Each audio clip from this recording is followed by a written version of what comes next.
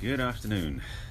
Welcome to my daily broadcast. My name is Barry Selby. I am a best-selling author, speaker, and relationship attraction expert, helping strong, successful women find balance in love, life, and business. I'm also a passionate champion for the divine feminine, known as also as a guardian of the feminine, which is what's pushing me to do this talk today. I'm doing a lot more work around the divine feminine, it seems, more and more, in addition to and parallel to my relationship coaching for women to attract healthy relationships and be in their hearts and everything else. But today I just want to put some things together that have been bugging me for a long time, and I want to put them out here because it may scare some people but also may inspire. So I'm going to give you what may be the bad news up front, and then give you some ideas for solutions. I hope. We'll see how this goes, so bear with me. If you haven't seen my broadcast before, I'm jumping right ahead. I do these talks every day called Messages from the Masculine to Inspire the Feminine Heart, and today's hopefully will inspire the feminine heart after I shock the feminine heart. And this is number 393, so 7 days to my 400th broadcast, so that'll be next Friday. Wow, it's coming soon. And yesterday I did a talk called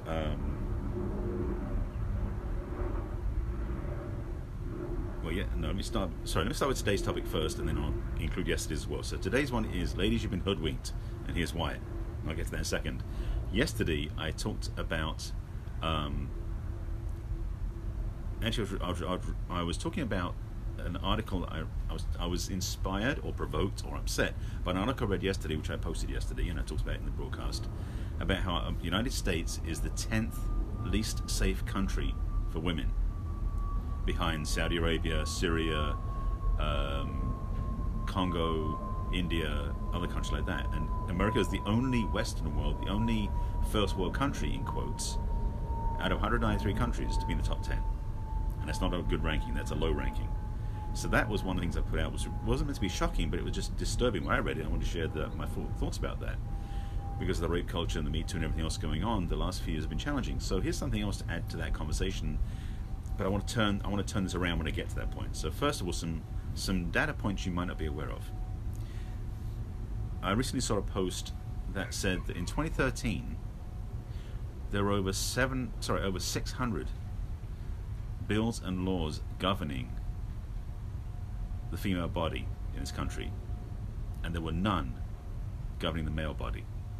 600 different bills, regulations, and laws that control you, basically. Did you even know that? That's one thing.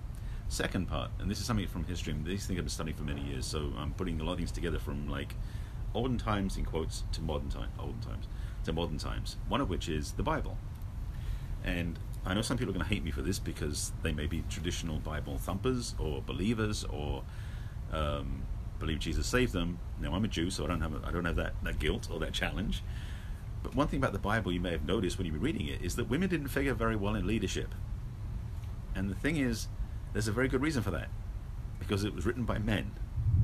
And the Bible, just so you know, had some missing components, because when the Bible was written, this is back probably around 1200 years ago. As in, it wasn't when Jesus was alive, by the way. The Bible came along after he passed away, many years after. So things in the Bible were slanted by the people who were controlling the writing of the Bible. Makes sense. There's an old quote from many years ago, talks about history is written by the victors. The Bible was written by those who controlled it. So things like the Gnostic scrolls, which have been discovered in the last few years, which is basically a discovery of the goddess principles. You haven't seen those in the Bible, have you? That's missing. So biblically, women have not been respected, honored, and equal to men. Missing piece. So that's another piece. There's a couple more I want to throw in there before I turn the corner, so bear with me. I'm actually going to I hope to turn the ship around. The focus of women being second-class citizens in this culture has been going on for generations. Actually, I would say worldwide it's been happening a lot too, and this is not news to a lot of people I know. But these pieces I'm giving you are subtle and less subtle points about why this keeps happening, because the culture hasn't changed its mindset yet. And there's another one I was looking for which I haven't seen yet. It's in there somewhere. So bear with me. That is another piece of the puzzle of what it is that has created a world where women are coming up second to men, and why I feel it's definitely out of alignment. Because if you know my broadcast, you know what I talk about. I'm about supporting women being empowered, being in the feminine, being in leadership, and these are reasons why it hasn't happened yet. So again, yes, it is broadcast about America being an unsafe country for women. I'd advise you watching that broadcast if you haven't seen it, and there's an article link in the comments, so you can watch it there, or read it about it rather yourself. The Bible is another one. The bills and laws that govern women's rights. I mean, just look at just some things to put on your mindset. I talked about this in relationship context before, but I'm going to put it in this context now. Up until the 1960s, most women didn't have their own jobs, or bank accounts, or housing, or cars, or freedoms. Up until about that time, so most of your parents' generation and before, women basically were living at their parents until they met a man, or a man met them, who courted them, took them out of the house, and put them in his house. So ladies, you didn't really have much freedom until 60 years ago? 50 years ago? So it's only recent. Yes, there's also the suffrage movement, with women getting the vote, which has been just over 100 years now. So in some ways, it's only starting to happen where women are getting the power, or getting the freedom, or getting the ownership of their rights finally delivered, and it's still coming. So I'd like to think that my contribution, my invitation, my suggestions, my talks are helping women remember the truth, which is you fully deserve equality, you fully deserve respect, you fully deserve to be equal to and better than men in some areas. Let's be real about that. And also to be allowed to express fully your divine nature, both energetically and sexually, and creatively, every area. I'm getting a little meow in the corner you might be hearing, which is from a friend of mine who likes to add to my broadcast. I'm at my cat sit, by the way, so I'm a different background than usual, because I'm exactly, yeah, taking care of my friend's cat. So, getting back on track, thank you for distracting me there, Stormy. He's making a funny face at me. So this broadcast is in some ways a provoking psyche. Sorry, a provocation to the psyche. I was trying to say. Let's get my adjective right. But also as a suggestion, an invitation, and a encouragement to say that first of all, I'm certainly not the only man who's talking to you about this, speaking, standing up for women, honouring women, respecting women. I know that. But there's more of us needed. So for the men watching this, I hope you're watching this and saying, yes, I want to be part of this conversation too. I want to add to this context and respecting, honouring women in life, not just in relationship, but everywhere. You know, my tagline I've been using lately is I hope strong, successful business women find balance in love, life, and business. Not just love, but in life and business too, because there's an imbalance that is happening for many years, and the world hasn't changed yet in a lot of ways. The structure hasn't turned the corner yet to honour women except in very small places, or very narrow places. For example, in the entrepreneurial field, women nowadays have much more freedom because the entrepreneurial world is pretty unmapped, which is a good thing. So for those who want to be coaches and speakers and leaders, there's room for that, thankfully, and it's actually probably the best place to do it. But the corporate structure hasn't yet shifted, and it's one of those things that's missing. And maybe it's because it's old, I don't know. That's what I'm feeling something else come through, which is recognizing how the corporate structure has yet to collapse. Not shift, collapse. Because the bulk of the way the corporate structure works is not about the individual anyway. And women, in the collaboration and cooperation of energetics and the feminine, are very much about supporting the people, not the structure. So I believe the feminine may interesting. Okay, maybe the feminine may in fact foretell the collapse of the corporate industrial complex that's no longer functioning and working for any of us. I didn't plan on talking about that, but that's what came through. So there are many instances in history where women have lost out, where have been reduced to second best, have been used as chattel, property. That was back in the Middle Ages. Yes, we've come a long way since then, but some of those underlying cultural beliefs still pervade their way through modern thinking, even now. And it's funny because the subtlety of this, and I want to play this thing out. When women step out to leadership, it's like, yeah, great, wonderful stuff, because we're so surprised, because it's not normal yet. And this is the part that we're still growing into, I understand. But the recognition that women, here's the way I'd put it, and it's going to sound really strange, but trust me with this. When women are in leadership and taking rank in jobs and positions in everything from leading the government to being the president, running their own companies, being the most highly paid actor in a movie, whatever those things are, and we don't think about it, we don't give it a second thought, that's when we finally got to the point. Because right now, when that happens, we're all like, yes, yes, yes, it's about time. That's still in the place where it's not normal yet. And I feel this desire to express this, that I'm looking forward to seeing it more and more. Yes, I mean, I know we're in a journey. We're in a progression from the old paradigm, which is never honoring women, or very minimally, to a more honoring place we're in now, to a place where the honoring is just automatic, because we are there. That's the vision I'm holding for where we're going. I hope we get there before certain people drive this planet off a cliff, metaphorically speaking. But watching what's happening now, for example, with I mentioned yesterday about how Kennedy's retiring from the Supreme Court, and now that Roe versus Wade is coming under threat already, even though nothing's happened yet. He's not leaving to the end of July. But there's fear and concern about this. It's like, it's time to wake people up. People, not just women, men and women, both to wake up to this conversation. Because a lot of people are asleep at the wheel, so to speak, where they're not being involved, invested, or concerned about having a dialogue. And it's not necessarily about voting, although voting's part of it, but having a conversation consciously, having a conversation in coffee shops, round tables, family dinners, on social media, about the journey we're taking, the place we can go, and where, if we don't do something, where it may end up where we don't want it to be. It's becoming a manifesto. Wasn't planning this, but you know. But hang on a second. Let me throw a piece in about relationships, since this is what my primary focus has been, although today it seems to be shifting slightly. Is when in relationship, women are treated equally by men across the board. Hopefully it happens in your relationships. So men, if you're watching, how can you respect your female partner? Because this is for heterosexual relationships, by the way, of course. In this context, that men, where can you raise the bar of respect for your woman?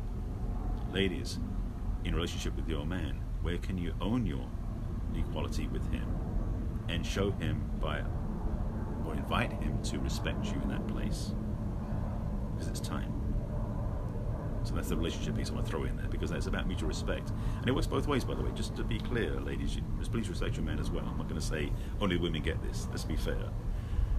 But I'm realizing more and more that this conversation about having equality and having honor and respect, mutual respect in relationship, mutual respect in culture, mutual respect in society, is what we're heading towards.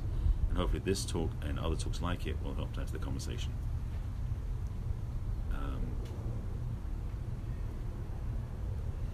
I wanted to put this is basically part 2 of yesterday's broadcast, because when I read that it stunned me. And just to recap for those who are just joining me, there was an article I posted the link yesterday, and I talked about it in my Facebook Live yesterday about the fact that America, United States, this country, is number 10 out of 193 countries of the most unsafe countries in the world for women.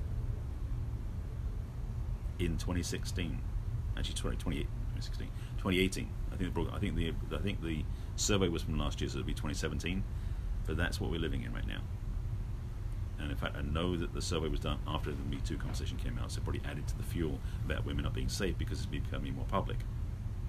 So my message, my invitation, my mission is to help change that paradigm, to really put this conversation in context so that ladies can feel safe in this country. I mean, ideally worldwide, not just nationwide, but worldwide, because that's something that's still catching up. But at least in this country, where we're so far ahead, in quotes, and so far civilized, in quotes, we're number 10 behind countries that we know are having serious issues. But we're so far behind countries that we think we're equal to. So, and by the way, countries like Russia, like Germany, like Argentina, are more safe than this country for women, according to that review. So just think about that for a second. So, having said all that, and having put this out, my intention with this broadcast was to simply speak to this so that hopefully those of you watching go, oh, I didn't think about that. This is more of a thought-provoking broadcast versus a solution-oriented broadcast.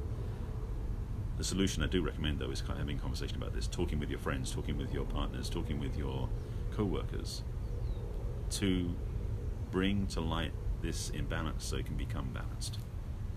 Because it's time. In relationship, that's where I've got to put that one in there, because I've got to stay true to my focus and my work. And in life as well. So I think that's it. It's funny, I had a lot more thought I thought I had a lot more oomph and momentum in this one, but that's apparently where it's going. So I know, and by the way, just a sidebar, slight self-promotion, I know that there's another book brewing. My second book comes out in August, collaborative book, but I've got the sketch marks of a book called Awakening the Divine Feminine, because of all these talks I've been doing, has started to push something out inside of me that's going to come out in writing, so that's coming, just so you know that. And I'm also putting together a series of talks with some really cool people that's going to come out probably in September now, which is about embracing the Divine Feminine through love. That's coming. So those are teasers of what's coming through. Not a trailer, but a teaser. So having said, that's probably what this is stirring up for me, is why I'm talking about it now, because it's been on my mind a lot. So thank you for watching and allowing me just to pour out what's going on in here. I hope it's been of benefit to you. And if it has, please let me know in the comments below. I will respond there. If you didn't see yesterday's broadcast, please watch that one too, because that talks about the article I was mentioning earlier in this broadcast. And hopefully there's more coming tomorrow, which will be more about the relationship-centric conversation I normally bring to the table. So thank you for watching this broadcast. This is my 393rd Facebook Live in a row. Karen, I have to read this out because it's got on YouTube. They won't see the comments. Karen, so thanks, Barry. I hope men begin to realize that more equality for women doesn't equate to less for them. Oh, absolutely. Yes, Marsha, Divine Feminine. Yes, I love it too. Actually, Karen, let me just underline that, because you're very right about that. Yes. Men, if you're watching this, let me be clear. Having women be equal to you isn't a threat. It is not a threat. When women are equal to you, that actually is better for you. Yes, it's better for you because it takes the pressure off.